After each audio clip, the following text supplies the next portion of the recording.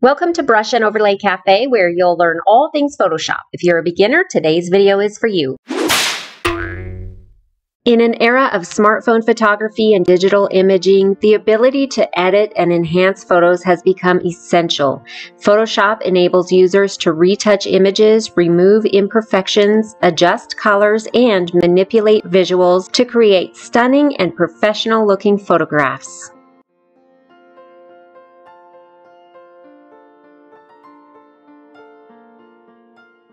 Welcome! Today is the day that we finally demystify Photoshop. I've divided this video into sections. Each section is timestamped below so you can easily navigate to the specific sections of the video that you want to watch. It also helps make it easier for you to go back and re-watch the parts that you're learning. So let's go ahead and jump right in.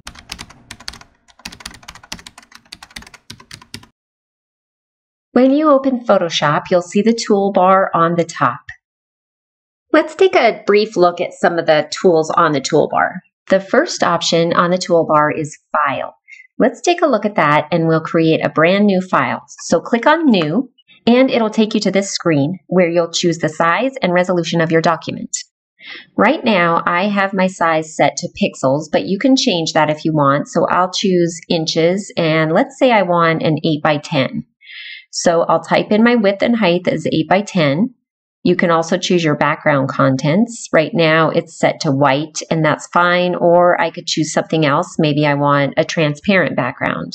If I want to see how many pixels an 8 by 10 is, I can just convert this back to pixels and we can see an 8 by 10 translates to 2400 by 3000 pixels. You could also change the resolution if you wanted. Generally speaking, 300 ppi or pixels per inch is a good resolution for printing. Or if your image will just be displayed on the web, 72 pixels per inch is fine for that. Now click on Create and there you go. You've created a document and this is where you'll work on whatever photo or design you want to make. To open a photo, click on File, choose Place Embedded. Navigate to where your photo is saved and click Place. Click the check mark above. On the toolbar, click Image and scroll to Image Size. You can see the image opened into the 8 by 10 that we chose earlier. An alternative way to open a photo from the home screen is to click on File and this time choose Open. Navigate to your photo, click on it and select Open. This time, if we click on Image in the toolbar, then select Image Size, you can see the image opened in its original size. To save your work, again, you'll do this under the File tab. Select Save As and choose the location on your computer you want it saved to. Name the file. You can choose your file type down here and click Save. As a beginner, that's basically all you'll need from the tabs at the top. The only other one you might use frequently would be the Image tab. And remember, this is where you'll adjust your size and resolution. Now let's get to the fun toolbar. That's this one on the left. This is where all of your editing tools live. And I'll touch on just a few of the best ones for you to get started with. The first tool is the clone stamp tool, and it's the one that looks like a rubber stamp, and just like the pop-out screen says, it paints pixels from another part of the image.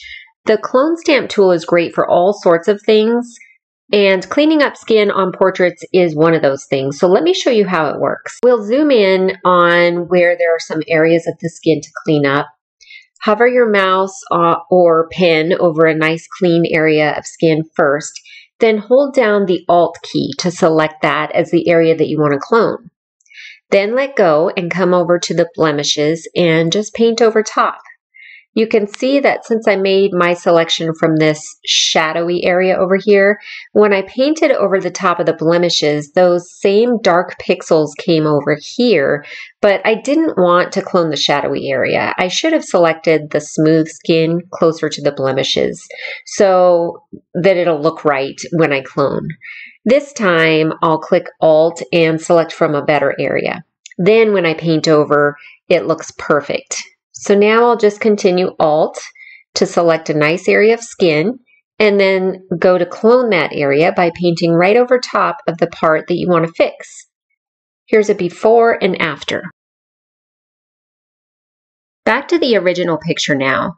The spot healing brush is another tool that can be used for situations like this where you want to remove an unwanted element. Again, it's great for lots of things, but I'll demonstrate it here. And watch, all you have to do is click over top of the blemish and it disappears.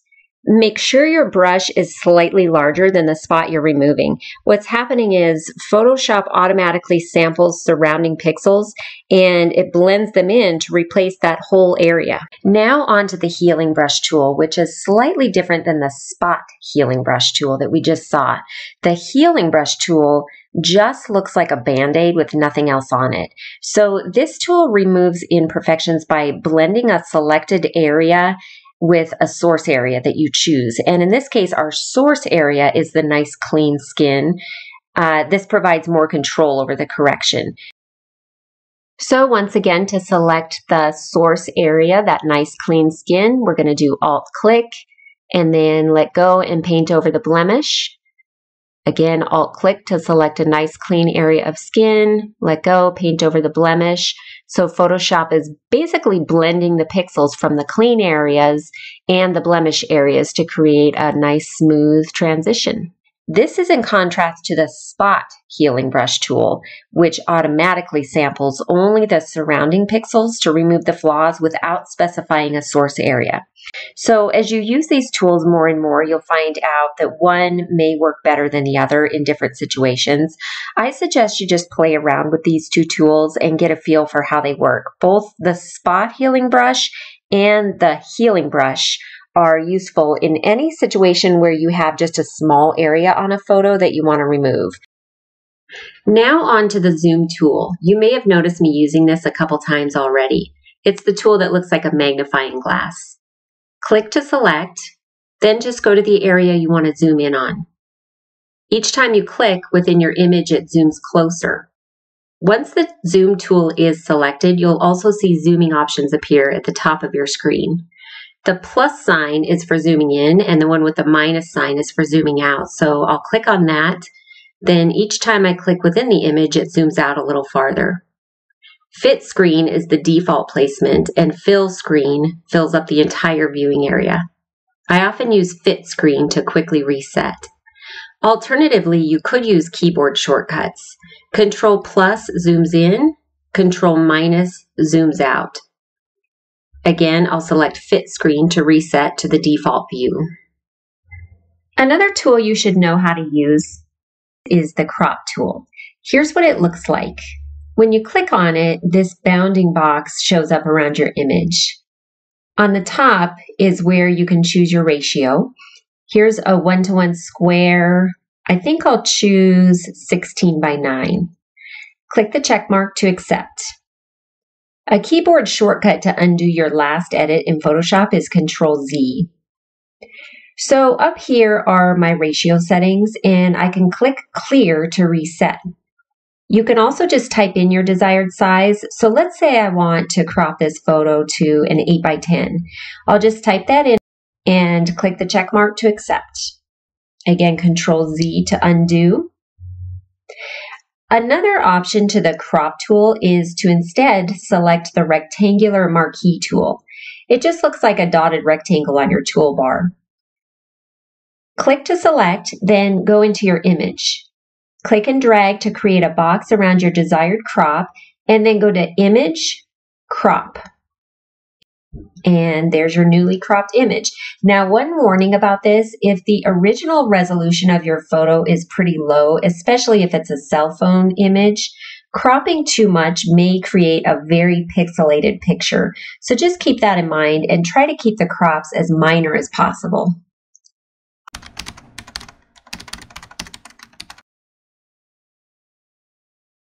You may have heard of Photoshop as being a layers-based program, and here I'll show you what that means. This area over here is called the Layers panel. Notice when you open a picture that you want to edit in Photoshop, it appears in two forms, a large view and this view over here. This is called a layer. As you see, when you open your photo in Photoshop, it also appears as the background layer, and it's just automatically named background. Let's go ahead and edit this image. This is a photo I took with my phone while hiking this cool place called the Narrows in Utah. If you're not familiar, it's a really beautiful area. The first thing you may notice is where the sun was shining down onto the rock formations, and the image is slightly overexposed in that spot as a result. I want to fix that because it not only washes out a lot of the detail in that area, but it also draws the eye up there immediately, which is not necessarily where I want the viewer to be focused on right away. One of my favorite things about Photoshop is there's not just one way to do any given edit.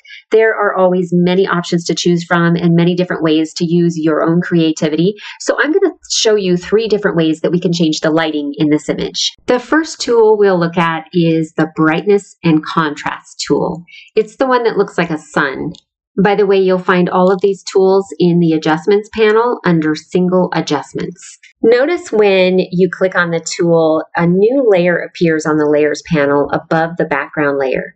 This new layer is the brightness contrast layer, which we'll be working on. The first thing I'll do is use the slider to turn down the brightness, and I may also want to adjust the contrast. Obviously, every image is different, so you just go with what looks good. If you click on the eyeball on the bottom of the pop-out window, you can toggle to view a before and after. You can see the overexposed area on the top does look much better, but unfortunately the brightness adjustment affected the entire image, which is not what we wanted. I'll talk about how to fix that in a bit, but for now I just want you to be aware of some of the different tools that you'll use to adjust lighting. You can click undo down here, and I'm going to X out of this. And to get rid of this brightness contrast layer that I no longer want, I'm just going to click and drag it to the trash can icon below. Now we'll move on to a second way to adjust the lighting in your image. This is called a levels adjustment. And I like this one better because it gives you more control over the output. When you click on the levels adjustment tool, you get a histogram that pops up. The histogram visually represents the distribution of tones or brightness levels in an image. So it displays shadows on the left, midtones in the middle, and highlights on the right. And adjusting the sliders beneath the histogram lets you control the image's contrast and tonal balance. So you have a lot more control here. In this image, here are the highlights that I'm going to want to bring down. Midtones would be like the rocks down here, some of the middle tones in these rock formations. And then the shadowy areas represented on the left of the histogram would be mostly these areas right in here.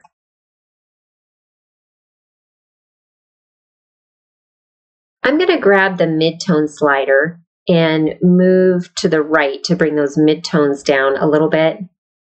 Now, if I move the highlight slider to the left, notice it makes the highlights brighter. And if I move the left slider in, it makes the shadowy areas darker. That's not what I want in this case. I want to bring the highlights down. So for that, I'll use the slider below.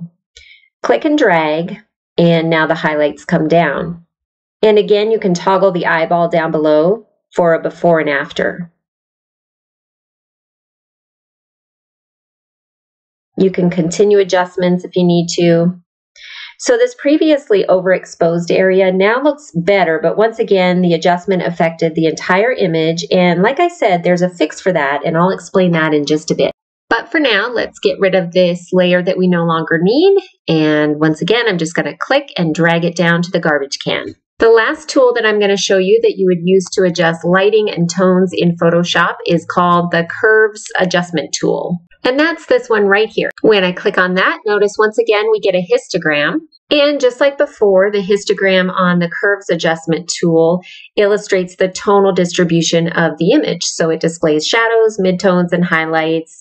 Manipulating the curve on this tool allows you to fine-tune specific tonal ranges and enhance contrast, adjust brightening levels with really nice precision. So this is a great tool to use. I'm going to start by clicking on that hand up above in the upper left-hand corner and then watch what happens. When I come over to the image and move the mouse or pen, whatever you're using, around the image, notice that circle on the histogram is traveling along with my mouse to the tonal areas that it represents in the image. So when I hover my mouse over a shadowy area, that circle travels down to the lower left-hand corner mid-tone areas, the little circle travels more in the middle. And then when I go up into the highlighted areas of the image, the circle goes to the right and up. So as you travel up and to the right, you get lighter and lighter tonal values in the image. Down and to the left on the histogram represents the darker tonal values in the shadowy areas. I'm going to bring the midtones down first, so I'm just going to click the middle of the adjustment curve line and drag those midtones down. Then I'm going to adjust the highlights up and to the right. I'll just drag those down, come back and make some more adjustments in the midtones. So now you can see both the midtones and the highlights in the image have been taken down a notch, which looks a lot better. And then again, I'm going to click on the eyeball for a before and after. If you just focus on those overexposed areas on the top, they do look better. But once again, obviously, same problem as before, and we will fix that, the fact that it's affecting the entire image.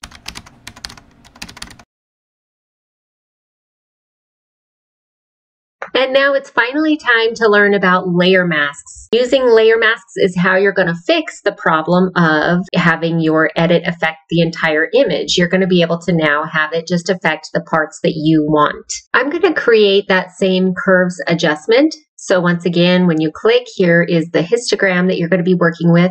And I want to brighten up just the midtones around the water.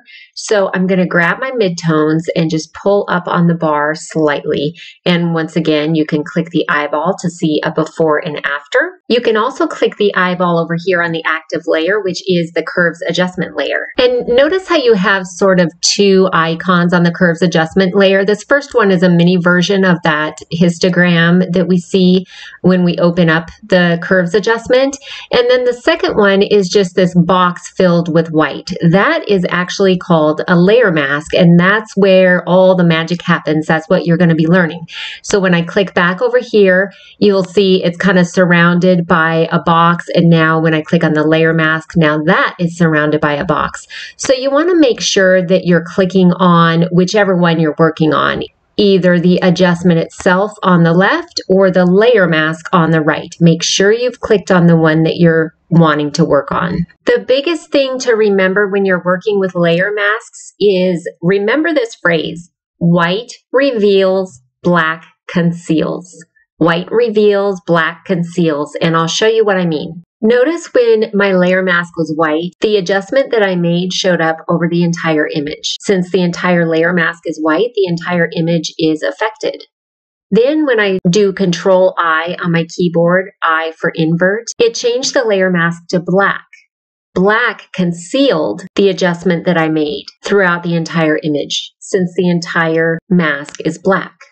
So white revealed my adjustment and black concealed my adjustment. Now that curves adjustment isn't showing up on any of the image, so now I get to paint the adjustment wherever I want it to be. So in order to do that, I'm going to grab the paintbrush, and it just looks like a paintbrush, so that's pretty easy to find. And then up here, you'll also find some of the settings for the brushes. You can change the size with the slider, and a keyboard shortcut to change the size of your brush is the right and left bracket keys. The right one makes it bigger and the left one makes it smaller. Now we're ready to paint in that adjustment we made where I lifted up the midtones to make them a little lighter. In order to paint it in, remember now our mask is black. That adjustment isn't showing up anywhere. So now we want certain areas to be white. So I'm going to come down here to my foreground and background colors. I'm going to make my foreground white. To do that, you could just toggle where these two arrows are. The default is black and white, and the one that's on the top is your foreground color. So that's the one that you want to be white. Now I'm just going to come in here and paint that adjustment that I made where I lifted the midtones right where I want it to be. And I only wanted the area around the water affected. So see how when I paint that on, it shows up as white as the mask. So anything that's white on that mask is revealing the adjustment that I made. So I'm just going to continue to click and drag with my mouse or your pen. And now we can look at before and after. by clicking on that eyeball again, and notice that everywhere that I painted on the image is now white on the mask. So those areas are revealing the curves adjustment that I made. And now those midtones are lifted in just the areas that I wanted. I'm going to reset to black now to show you another way that you can paint in your edit. Remember, since the mask is now black, that means none of my curves adjustment that I did earlier is showing up anywhere on the image. So let's again grab a brush, and I'm going to make sure the foreground is white. And this time, instead of clicking and dragging on the image where I want the adjustment to appear, instead I'm just going to click and just kind of very quickly click, click, click where I want it to be. So I'm going to grab some of these highlights and lighter midtones and just click right on top of those and let go. So I'm not dragging my mouse at all. I'm just clicking in some areas that are already light in the image. And I just want to bring them out a little bit more. This is the technique that I prefer. I feel like it gives you a little bit more control and it just looks better overall. It looks more like dappled lighting. So here's a before and after. And then once again, if you look at the layer mask, you can see that everywhere that I clicked with my brush is now white on the layer mask. So that is revealing the edit. I'm going to go ahead and delete this adjustment now. So I'm just going to drag it down to the garbage can below again. And I'm just going to demonstrate one more thing. Back to the curves adjustment layer. And this time what I'm going to do is lift up some of the lighter midtones. So right in between the midtones and the highlights. And then I'm going to come down here and darken some of the darker midtones. So I'm not going all the way up to the highlights or all the way down to the shadows. What I've created is what we call an S curve. It's somewhat in the shape of an S. So here's a before and after. And you notice that just creates a very contrasty image. So once again, I'm going to go to my white layer mask. So this is showing up all over the image, and I'm going to Control I to switch it to black. So now it's concealed. And once again, I'll choose my brush with a white foreground, and I'm just going to paint in this effect wherever I want it, just like we did before. I'm using a combination of swiping with my mouse and just clicking. And this time, because we brought down those darker midtones a little bit, it's going to create a slightly warmer look in the image. I'm using my left and right bracket keys to change the size of my brush. And once again, a before and after. And that is it. Congratulations. You've learned all of the basic tools that you're going to need to get started in Photoshop. I hope you enjoyed this video. I hope you found it helpful, and there's much more to come. Whether you're a beginner, intermediate, or advanced in Photoshop, make sure you subscribe because I'm going to have something for everybody.